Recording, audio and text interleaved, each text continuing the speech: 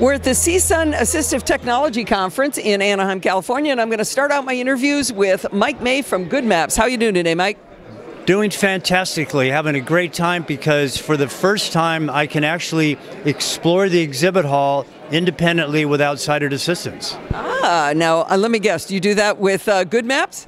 We do it with GoodMaps, yes indeed, and the way it works is we come in and scan with a LiDAR scanner this building and the whole hotel for that matter and create a map, and then the accessible app is used on an iPhone or an Android in order to give me turn-by-turn directions. I can either just use it in look-around mode to see what I'm passing as I go down the aisle, or I can actually set a destination and get turn-by-turn directions in the same way that you're used to with GPS outside.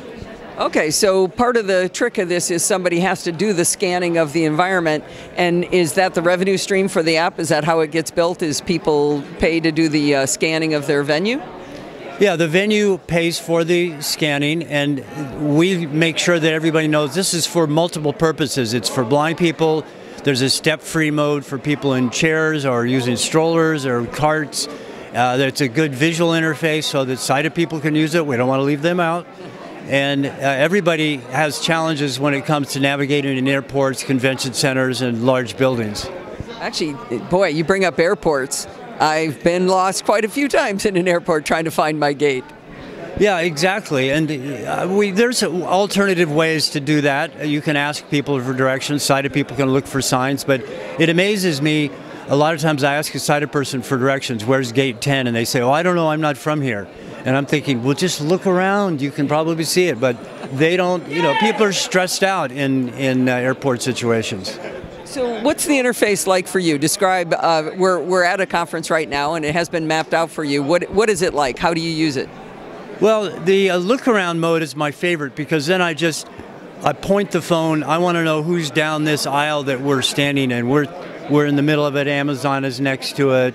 And if I point my phone in that direction, then it's telling me either through the phone or through my earpiece. I have these headphones that don't block my ears, so I can walk along and just actively hear what I'm passing. Or I can pick a business like IRA and make that my destination.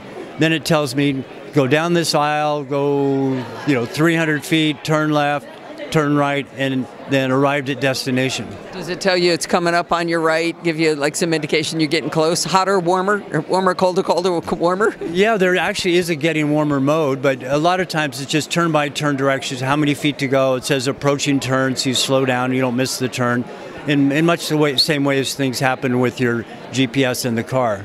That is really cool. Now, what is the cost to the user of GoodMaps? There's no cost to the user. The apps are free. It's just paid for by the venue. Of course, the big challenge is how many buildings are mapped. And right now, we're kind of where GPS was 25 years ago, where there's not a lot of maps, but that's something we're changing actively in railway stations, and first in English-speaking countries, but expanding to others as things go along. That sounds terrific. Can I ask you an airport, like Los Angeles International Airport, is that one mapped? LAX is not mapped. The two airports we've done so far are Portland, Oregon, and Louisville, Kentucky, with many more to come. So is there a way for people to encourage these airports or train stations or venues to get on board? Well, I think the importance of a conference like CSUN is that there are a lot of companies here. I talked to somebody from Hilton yesterday. They have 35 people here. There's banks, there's airports, there's the United Nations. So all sorts of people are coming here to learn about things. And so that's why we have a booth, so they can come by and learn about this new technology and see how it fits in to their environment for not only navigation, but for facility management. Once you have accurate maps, then they can be used for asset tracking and lots of other purposes. Well, that is really interesting. One of the things I always like to pitch to people is that if you want to increase your audience, whatever that audience is, make things more accessible, because by not including accessibility, you're basically excluding potential customers. So why wouldn't you want to do this? Yeah, exactly. We're customers. I hate malls, and so I would not do anything more than just destination shopping in a mall. Now, I've been into a mall, I can browse, I can window shop, I can go in, buy chocolate, buy gifts, and find out what's there, not just the place that I'm targeting. That is a really good point. So that's back to potential customers, right? It's more inclusive, gets more customers. That's all good. Well, how would people find out more about GoodMaps? And by the way, I love the name Pod Feet because, of course, we're a pedestrian-focused company for everybody, so Pod Feet kind of fits into that. You can get more information by going to GoodMaps.com, and you can download the app with GoodMaps, which is one word, space, Explore is the indoor map. And then we also have another app that focuses on outdoor navigation that's accessible. And what's that one called?